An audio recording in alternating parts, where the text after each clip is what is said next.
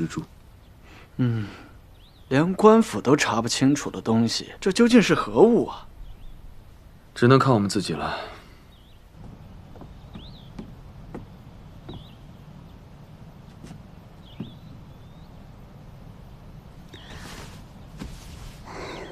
早晨如今，天地上皆明。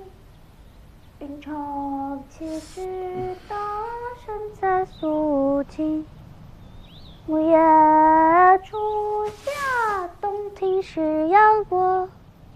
夜光彻底，反射着雪花。你在这儿干什么呢？思夜，你怎么在这儿？这是我的书房。哦，对。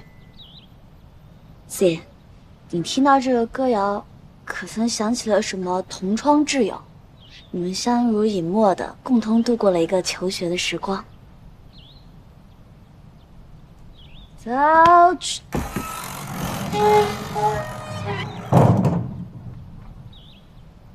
我总会找到证据的。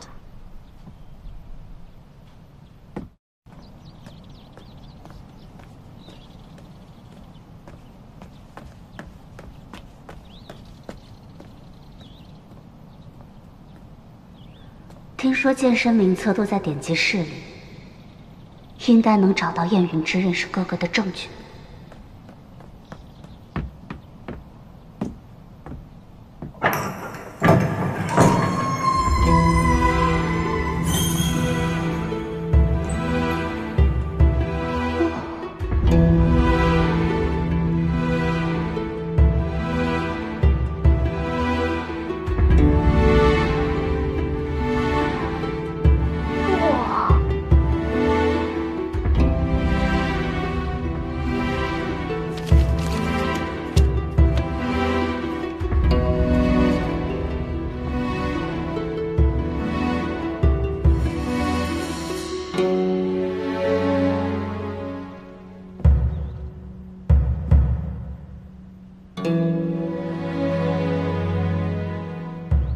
本草，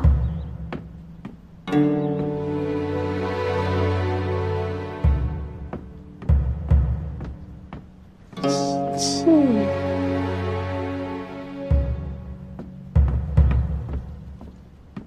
名录，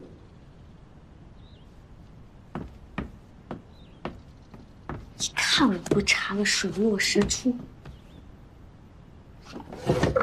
弟子。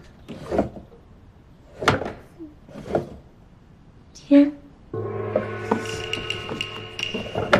哥哥这么聪明，天，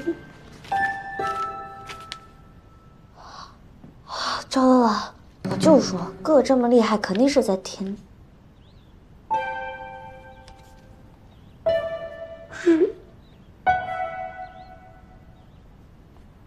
这不会是思夜吧？可是思夜。他跟哥哥是同窗，哦不，还是同班，那他为什么不承认？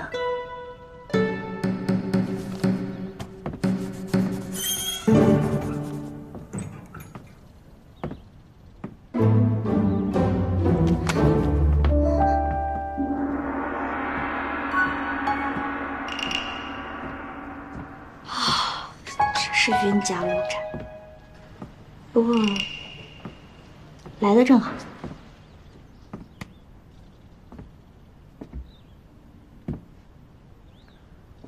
是谁胆敢擅闯典籍室？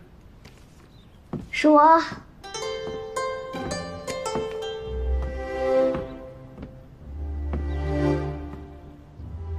没有博士的允许，剑生不得擅闯典籍室。你违反剑规，品行不端。国子监怎么会有你这样不服管教的剑生？你可知道，如果我将此事公之于众，博士们一定会将你逐出国子监。是谁品行不端？私闯女子闺房看女弟子洗澡，国子监怎会有这样的私盐？我也要公之于众。你把话说清楚，谁看你洗澡了？我那是……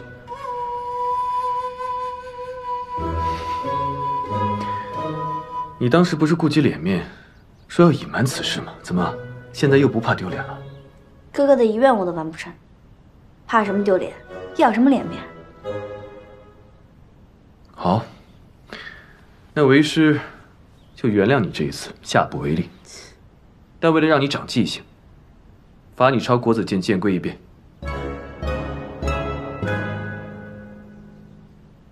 弟子还有一事要确认。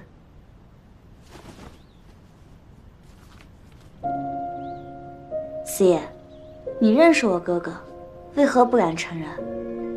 这名册上的名字也是你撕掉的吧？百密一疏，还是被我给查到了？认识又如何？只是点头之交，也要常挂在嘴边吗？点头之交为何会知道这首曲子啊？全汴京知道这首曲子的，可能就只有你我2人。难不成是四爷想要隐瞒什么？我说过，那首曲子韵律极为简单，我只不过是即兴弹奏。再说了，我有什么可隐瞒的？四爷现在不承认倒是没有关系，我一定会查清此事，到时候你就不得不承认自己就是小白。你再不从我眼前消失，我就罚你抄2遍了。